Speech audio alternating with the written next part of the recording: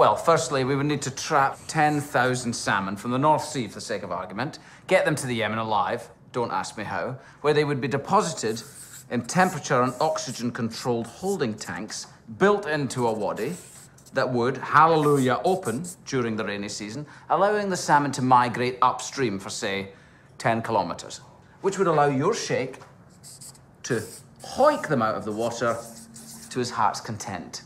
Of course, until the dry season, when they will all die. Well, unless we feed the wadi all year round using the dam. Of course, stupid idiot man. Why not use precious water resources to support one-man sport fishing? So, now that we have year-round water, why not build some gravel spawning grounds, breed the world's first Arabian salmon, and teach the clever fellows to migrate to the Indian Ocean, singing idea. "Step we gaily, here we go, heel for heeler and toe for toe." Rough cost? Cost? Cost? 40 million. No, 50 million. Dollars.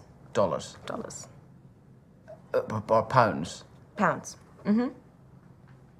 At least.